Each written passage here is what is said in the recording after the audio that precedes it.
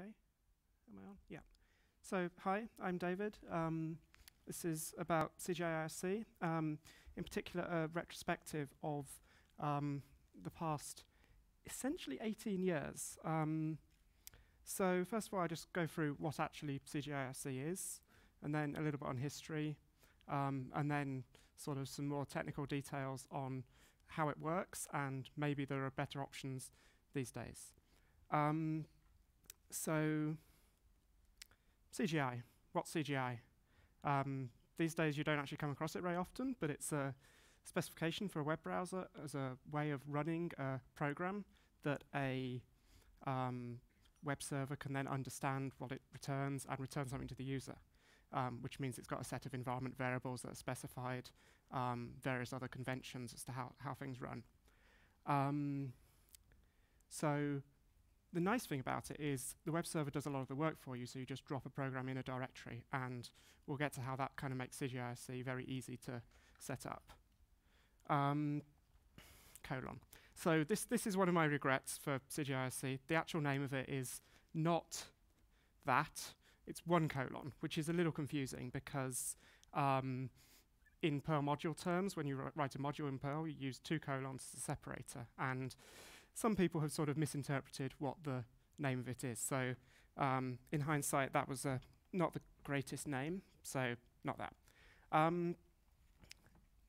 IRC. I think everyone here knows what IRC is, hopefully, but something that I'm kind of proud of is the first entrance that some people had to IRC was using CGI IRC. Like when I was at university, I met people in the computer room using it, and I was like, hi, awkward student at the time. I wrote that, and they're like, what? That was one of those fun experiences you get occasionally in your life, and you remember. But also, yeah, I'd like to sort of think about the history of things and how that sort of relates. So I initially wrote CGI IRC because I was at school. There was a very restrictive firewall. I'm fairly sure you're familiar with those. You couldn't really do anything other than plain HTTP.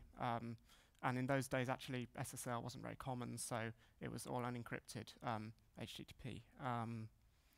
So, you know, one way to do IRC was like some weird way of tunneling over SSH and stuff, but that was a bit unreliable. So there were some other web-based IRC things. It was fairly common to have Java-based things, which I'll get onto in a bit. But also, there was one other program called Whiplash, which was very similar to CGI IRC, but didn't have quite as many features as eventually I wrote. And also, it wasn't free software in that it had a very interesting license that restricted some of the things you could do with it. So I sort of took it on myself to write something. I'm not entirely proud of the code because you know, I was at school still. I kind of learnt Perl along the way, and yeah. So this is a bit random, but timelines. So this was in last night in a burrito place up the road. They had a timeline, and I kind of enjoyed this because in 1988, when IRC was invented, it says on there, which you can't read, I'm sorry, but it says that CDs overtook vinyl in terms of their sales. And then also in 2001, when essentially I first wrote CGI IRC, actually it's nearly 18 years old. I was looking back on the actual files, and the date that I found was about October 2000 as the first date that I actually wrote some code for it, and still have like an archive with date stamps on. But yeah, in 2001, the iPod was announced and Wikipedia was launched. So that's sort of casting your mind back. That's what the world was like. And I also just really liked this because they stuck a Spectrum to the wall. Yeah. It's in Mission Burrito up the road if you want to go and see a Spectrum. I'm sure there are other better places to see that, but just in case. So anyway, here's a little timeline which I made. So IRC was created in 1988. And then about 2001, as I said, can't exactly date it, but around 2001 was the first version of CGI. So that's what, depending how you look at it, 12 or 13 years. We're now in 2018, so scary to think, but CGI has been around for longer than IRC was when I first wrote it, which is like one of those sort of, okay, lots has happened in the world. And something else that I did in 2004 was contribute a couple of chapters to a O'Reilly book called IRC Hacks. And that kind of was when I realized that actually people were taking this seriously and there was sort of interesting things going on, and maybe I had more users than I realized. It's kind of hard to know open source software sometimes. Like, if it just works, people don't actually talk to you that much, and it's like, okay, sure. So anyway, that's that. Right. So at the time, Java was what people would assume this was. And when people first saw CGI, they were like, that's interesting, but is that not Java? Is that going to make my browser really slow and stuff? And you have to remember, at this time, Gmail didn't exist. Gmail was released in 2004 and was one of the first sort of widely known examples of a very responsive web app. So in a way, the CGI kind of predated that. So just sort of go back as to how this works. It's not Java. It uses frames, which at the time was kind of a way of doing this that was easy. So imagine you have two frames. This is a little bit different because actually there's pre-frames here because it's a user list on the side. But if you ignore the users on the side, the main content frame there is essentially the thing at the top, and then the little text entry area at the bottom is where the input frame is. So how things worked to start with was there was no JavaScript involved. This wasn't using JavaScript. It was literally keeping a connection open and just printing the lines as they appeared to the user. So as someone says something on IRC, it was just pushing more text over the HTTP connection. And because it was using frames, that meant that you could have the one frame at the top that was displaying the text, and then the input could go through the frame at the bottom. So the interesting thing about this is it actually works in, this is links. I haven't actually recreated that recently, but that I think that screenshot was about 2002 based on the dates in it and stuff. So that was kind of crazy. It's like, okay, I wrote a web-based IRC client, and now actually you can use it as a text-based IRC client. That's not quite what I had in mind, but just sort of to prove that it's not actually using JavaScript, that was possible. I don't actually know if it works on current versions. We'll get to that maybe. But then that was kind of the first versions. Then something called Comet came along. It's actually a bit more complicated than that. This sort of was not given a name at the time. The name Comet was invented in about 2006. The Wikipedia article linked there explains the exact timelines. But essentially this is, rather than doing what I mentioned of pushing data in a frame and just showing the user one thing, you actually push JavaScript events or some event-based data to the browser and then do something, usually using JavaScript. At the time, this was often called sort of dynamic HTML, kind of Ajax these days. Some people call the resulting sort of mix of technologies. There are kind of lots of different names depending who you ask as to exactly how you name this thing. But the interesting thing here is this is really working around how the browser is doing things. It's not really actually making use of a particular technology. It's building on the technologies the browser has. And to give you an idea of how kind of awful this was, in Opera, there was a weird bug where if you essentially sent a script tag, it wouldn't actually do anything until it got about another kilobyte of data or something. So still in CGI, there's code that if you're using Opera, probably not relevant anymore because they changed their browser engine and stuff, but if you were using Opera, it would essentially add a 1 kilobyte HTML comment after every line, because that meant that it would actually display the text faster rather than having to wait for more text to appear. So it's not the most reliable thing.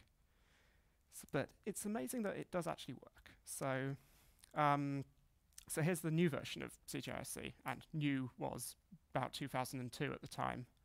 And so you'll notice here along the top there's a status tab and a hash CGI. So this can't be back here. Like here, this was just printing text. You can't do that just by printing text because you've now got 2 bits of text. So you have to use JavaScript or something to swap over what's in the current view. So it actually has the data in memory in JavaScript and then dynamically changes what you see when you click on things. So this is becoming more of a proper web application, which these days you kind of take for granted. It's like very common to have JavaScript doing things like that in your browser, but at the time it was like, wow, this actually like feels like I've written a proper application, and that was quite interesting. So how this actually works, this is kind of an example that is edited for the sake of trying to explain it. So rather than having a frame like we had before, imagine that hidden somewhere, it doesn't really matter, there's an iframe. So if you're not familiar, an iframe is just a way of putting essentially a little box on a page, and that can pull in content from somewhere else. In this case, the content is actually hidden. It's just hidden through like CSS, or somehow it's basically 0 by 0, so the user doesn't see anything. But it can still load data, so it's loading data on the fly. And then you can see there's a script function here called send, which imagine it does something more than document write. Like I explained, there's actually multiple virtual windows and stuff going on there. But it does something simple that outputs the text to the user. So then, when that frame is actually loaded, what it does is something a bit like this. That's more visible at that. Okay. So yeah, it calls parent.send. So parent in this case is inside that iframe. The parent of it is the page that loaded the iframe, which then means that essentially it can keep a connection open, just print out script tags, and call a function on the fly. And at this point, you have essentially a one-way channel that just keeps itself open. So that obviously can then print out more and more script tags, and it just carries on showing stuff to the user. So this is a nice quote I like. Those who learn history are doomed to repeat it. Sorry, those who do not learn history are doomed to repeat it. George Satanaia, I believe, is who this is attributed to, although there's some question as to exactly who that came from, which says something about how accurate history is. But the interesting thing here is this is an awful hack. Like, whoops. You know, it works. Like I said, it has to have workarounds for certain browsers and stuff. These days, we have something called WebSockets, and this is now browsers supporting a bidirectional way of sending data back and forth. It's not just sending data back, as I was explaining there, and actually what happens in CGI is there's a separate post request that is sent to when you actually type stuff. So WebSockets are browser supported and provide a bidirectional channel. There are some downsides because they're using the HTTP port, but there are different protocols. Some proxies and things intercept them. So actually there are things that people have built that are similar to WebSockets that use JavaScript to essentially provide a nice API to the developer that means that underneath they're doing maybe something a bit like that script tag or something else that's browser specific that works. And so Kiwi IRC has a component that is the Web IRC gateway, which essentially means as a user of their product, you don't have to care about this. You can run a Web IRC gateway, and it's a small component written in Go that runs on the server side that proxies between a IRC server and a WebSocket gateway or various other technologies, like I mentioned, that do something to avoid needing to deal with proxies that can't do WebSockets. So in theory, this is used by Kiwi IRC, but you can also use this yourself if you wanted to write something a bit like CGI.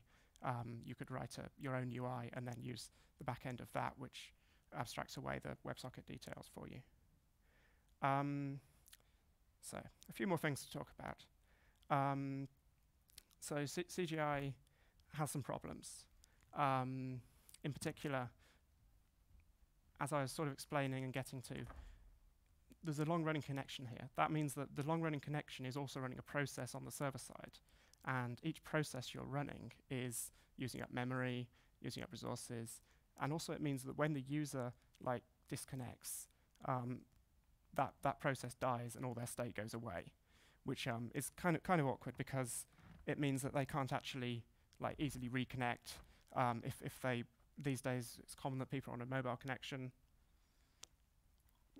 but they have to relog in entirely if something goes wrong. So CGI isn't a great model. So here's a, I don't know, yeah, okay, that's just about visible. This is a PS output from a web server. So nph-irc.cgi is the streaming thing that I mentioned that's pushing the data back to the user. So it's the main code behind CGI-IRC essentially. You can see here that one of those processes is using about 12 megabytes of memory. So each user of your server who's using CGI-IRC would be using about 12 megabytes, which these days is not really a problem. But you can imagine when I wrote this in 2000 or so, that really didn't scale. Ended up having quite large servers just to support quite a small number of users. So using a model where you have a long-running process like the Kiwi IRC gateway or something else where you've got not CGI, essentially, is much better. So that's one of the reasons that I really wouldn't recommend you use CGI-IRC anymore, because there are much better options. The other fun one is security, and this is a little bit embarrassing, but as I said, I wrote this at school, essentially, and later university, but there have been two issues which were basically actually the same issue discovered 6 years apart in different components of the program, and both were XSS things. So there's a parameter that CGI-IRC uses to keep track of who the user is. It needs to know when you submit the form that I mentioned that you type the data in who you are, and it just creates a random identifier for the user on the fly. And in two cases, it didn't escape that when it printed out the HTML again, so you could put a script tag in there. And the interesting thing about this is one of the times that someone discovered this, it was actually running on Mozilla.org. And because Mozilla have a bug bounty program, they actually paid out on their bug bounty program on my behalf. So I kind of felt bad about that, making Mozilla spend money for a very silly mistake. But then the other thing is security-related abuse. So luckily, there haven't been too many issues, but the default install restricts you to a single IRC server and a single channel, so that when you set it up, actually you're not letting people connect anywhere in the world. And because of how CGI-IRC is connecting from the server, it appears as your server's host name, and then maybe you'd get banned from IRC networks or something if people abused it. So the default setup is you just actually want to let people use a single channel. So it just does that. The IP address and username, what that means is, at least for IPv4, you can encode an IP address in a hexadecimal format that's short enough to fit in an IRC username, which means that the username part is then actually the IP address of the user. So if you ban the username, you actually ban that user's IP address. Obviously, there's some downsides there in that networks that do host masking and stuff, if you don't turn that off, you then actually reveal the user's IP address accidentally if you don't realize. So, yeah. And then a couple of other features that got added. So there's quite a few features you can see that are basically about stopping people abusing this. It can check a DNS blacklist when you connect, so DroneBL being a common example of that. Don't allow compromised proxies, for example, to connect. And then a final thing is it has a little login secret, which means that there were people who were basically just running against other people's servers, just a lot of get the the URL for nph-irc.cgi connecting many times, and then essentially joining channels with lots of users. And it just makes sure that you actually have gone through the login form rather than just like running a wget or something lots of times to try and connect. Where are we? And okay, so the related to what I was saying about IP address and username, that's not great. So there's a command called webIRC, which is now actually part of the IRC v3 specifications. I don't think it's been fully approved yet, but it's definitely in use by a lot of people. So if the server that you're connecting to supports this, and you've got an agreement with them that they will trust you to provide the host name of the user, then you can configure CGIRC and KeyWayIRC and various other things support this to provide the host name that the user is connecting with, and then the server gets to do all the stuff it would normally do when it checks a connection, which means that CGIRC then doesn't have to re-implement all the features the server has for anti-abuse. So that's the link there to the specifications of webIRC. So that's kind of all I had. How am I doing with time? Okay, not bad. So I think overall it has been a successful open source project, but I do sort of say has there because really what I'm trying to say here is there was good stuff, but these days much better options. But on the other hand, CGI scripts are so easy to set up, and I know people who just have dropped this in like a directory on a web server and just use it very occasionally. You don't have to run any complicated infrastructure. If you've already got a web server running, it just works. It's helped many people get on IRC, so I think that's good in general. And the webIRC command is now supported by many servers and many clients as well, as I mentioned.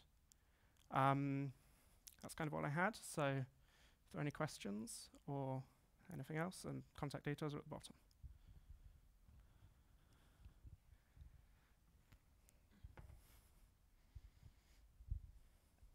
You said that it was using printing script tags to the page to send from server to client. How did it do the other way? So from the other way around, it basically just uses a form, just a normal post.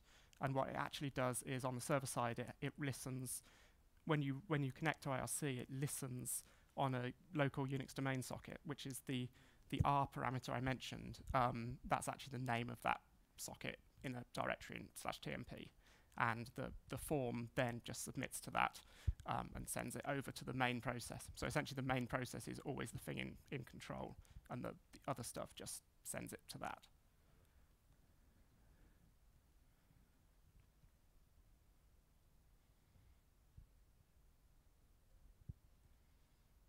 No? Okay, thank you very much.